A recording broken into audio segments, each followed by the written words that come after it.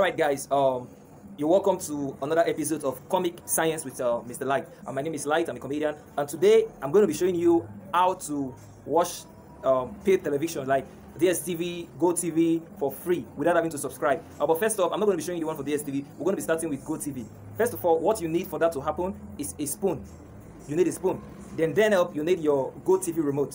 Now, how this to work? Now, if you know fully well, the remote works with signal. Like when you press the button on it, there's a signal that is sent to the decoder, which select the channel that you want to watch. Now, to override that signal, you need to use your spoon and pass the if you check properly, you see there's a light here now. You need to use your spoon and pass the top of the light 3 times.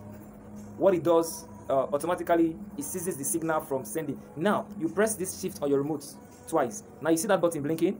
Yeah, allow it to blink for like 1 minute, that's 60 seconds. Then press stop. Then you press the exit button, hold the green light, then hold back your remote and press the shift button. It comes off and on. Now, you come down to the remote. You see there's a menu here. You press the menu button once, then press OK. Now, automatically, when you do that, what I'm trying to say is that if you want to watch GoTV and DSTV for free, you hear me, so you have to go and pay your subscription or sleep and watch it in your dream. You're mad. So if my papa get the company, you 1 minute they watch it for free. They listen. See you next week Friday on another Comic Science with MC Light. You want to watch GoTV and DSTV for free.